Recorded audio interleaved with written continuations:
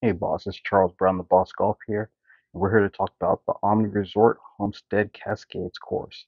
This is getting my ranking of a really good golf course, Cascades. It's one of my favorite courses in all of Virginia, actually my second favorite public course in Virginia, and probably my number one mountain course I've ever played.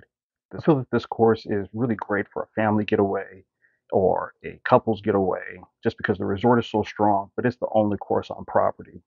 Located in the foothills of the Allegheny Mountains in Hot Springs, Virginia, it's probably a long drive for most people on their route to go play it, but it's truly worth it for a getaway experience and to play my second favorite public golf course in all of Virginia.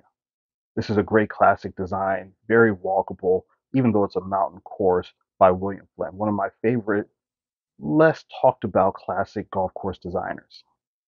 The course has perfect rolling terrain, elevation changes throughout, creeks and lakes kind of dot the terrain as well, making it a really great opportunity to have beautiful views combined with a really fun yet challenging course.